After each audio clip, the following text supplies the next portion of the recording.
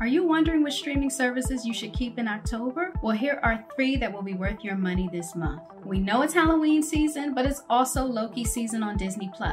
Even though the service's ad-free plan goes up to $14 on October 12th, Loki returns on October 5th, so Marvel fans won't want to miss it. Younger viewers will want to catch Haunted Mansion and the new Goosebumps series that debuts later on in the month.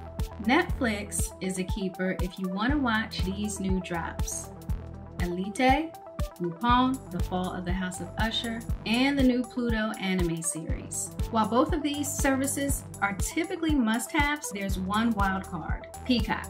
On October 6th, you'll be able to stream the finale of The Continental, and if you're in the mood for some horror, Winnie the Pooh Blood and Honey just started streaming on October 1st, and you can stick around for Five Nights at Freddy's on October 27th.